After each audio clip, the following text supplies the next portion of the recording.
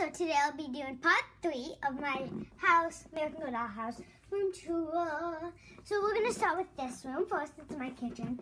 I have a bunch of food laying everywhere because I overflow. So like I have my bowls and I have cookies and some fruit and some hot dogs and some corn and like these and ice cream, pizza,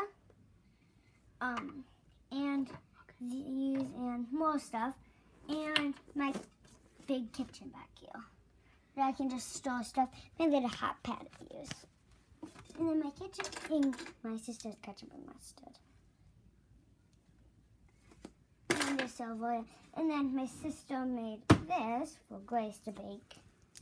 So I got the apron, nice design, nice colors, and put L now in its pocket.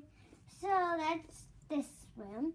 And if you didn't see my other video, my other thing, I'm higher, so you're gonna see more. This side is actually filled, but not, and then this side is they are mostly filled. So now we're gonna go into the school part. I have a little brush in here. That's useful, so I don't have to go down with my hair salon. I have flowers. I have the new desk. I use these that are for like nail pods.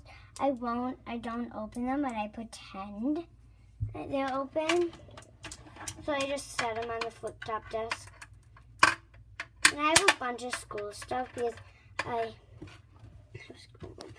and then I have like these science stuff I put on the desk and a magazine, my hair salon magazine I put on. And then the locker with them. Yeah, my locker has these two book bags and a picture of me and my basketball. And then my other desk has like my pencil case. I'll show you what's in it. Just a little nice design. And my kazoo for them if they need it for music class.